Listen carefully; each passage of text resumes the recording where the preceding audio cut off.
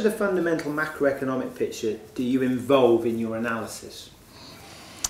Not very much. I'm interested in macroeconomics, and I have to say that I find the time that we're going through at the moment completely baffling. I don't understand at all, and I don't think anybody else does really exactly what's going on in the economy.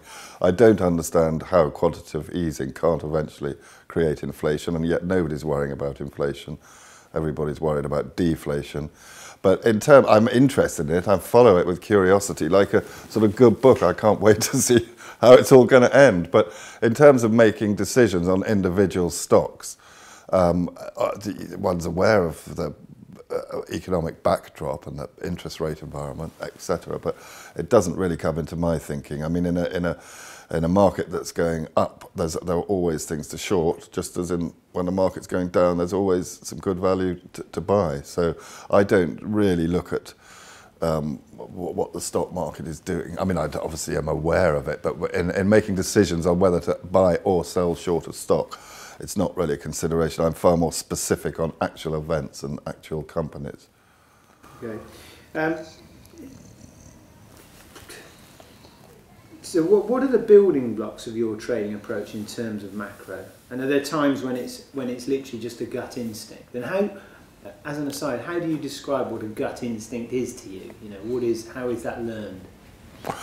I find you can understand a lot by reading financial statements of companies. I don't mean poring over the accounts so much as how a company presents itself, how the management write on news announcements of either good or bad news. And you can, when you say gut instinct, you can pick up a lot by just reading, for instance, a company's description on its website of what it does, the way that it dresses up.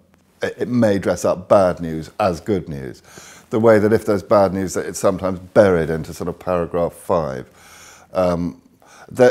After years of reading statements like that, you get to have a sort of gut feel if something is wrong on a company, if they're trying to hide something, if they're trying to brush something under the carpet.